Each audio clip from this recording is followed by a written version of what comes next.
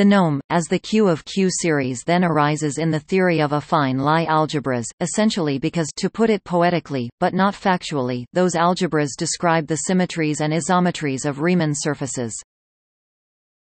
The Nome, as the Q of Q series, then arises in the theory of affine Lie algebras, essentially because, to put it poetically, but not factually, those algebras describe the symmetries and isometries of Riemann surfaces.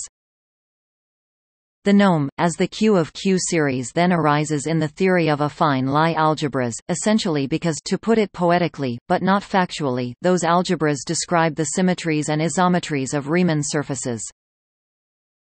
The Nome, as the Q of Q series, then arises in the theory of affine Lie algebras, essentially because, to put it poetically, but not factually, those algebras describe the symmetries and isometries of Riemann surfaces.